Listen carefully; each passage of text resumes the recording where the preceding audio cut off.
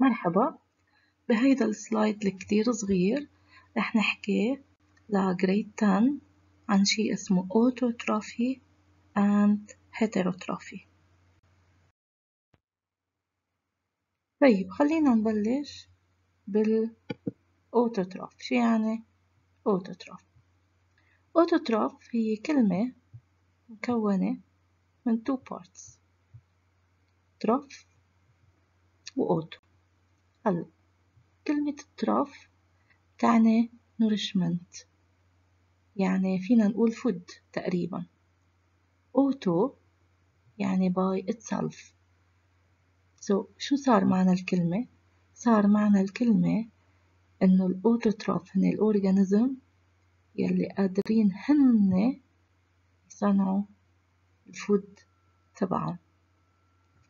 Autotroph is an organism capable of synthesizing يعني producing its own food، وأكيد هيدي الفود بتكون مكونة من organic matter. طيب من شو بيتصنع؟ من شو هو بيصنع هيدا الأوتوتروف his food, its organic matter؟ بس من inorganic substances.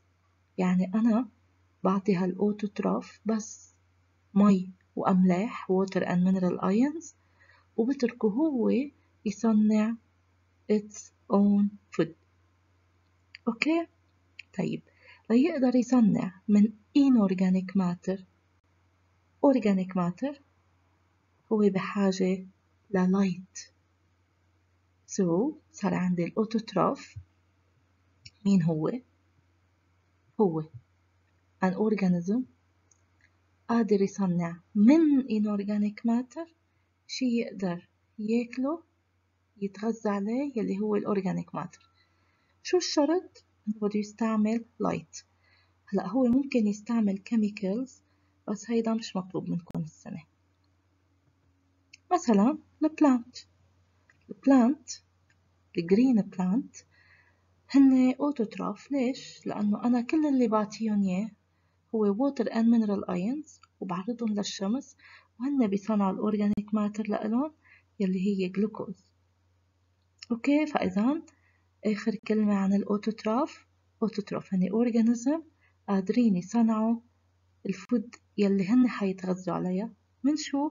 من inorganic matter. بينما الهيتروتروف كمان هيتروتروف هي عبارة عن two part.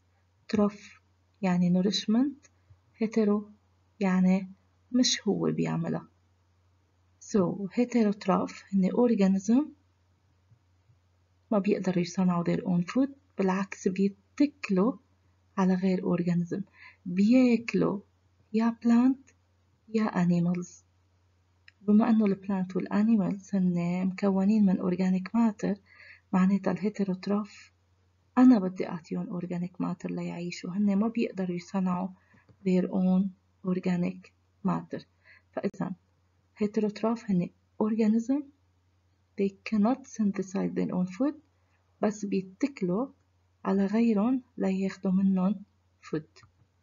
مثل مين مثلا؟ مثلنا نحن، مثل البيبل. نحن ما فينا نعيش بس على مي وأملاح ونتكل على الشمس ونصنع الجلوكوز أبدا. نحن مناخد الأورجانيك ماتر من البلانت، مناخد الأورجانيك ماتر من الأنيمال، ما فينا نحن نصنع.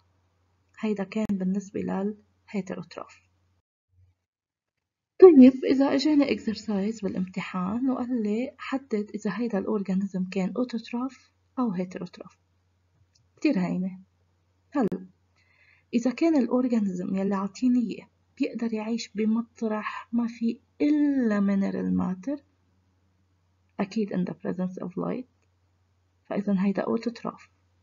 رح عيد، إذا أورجانيزم عطيته بس mineral matter وضل عايش، معناتها هو استخدم هالmineral matter ليعمل its own organic matter. بما أنه هو صنع الفود لحاله فإذا هو أوتوتروف.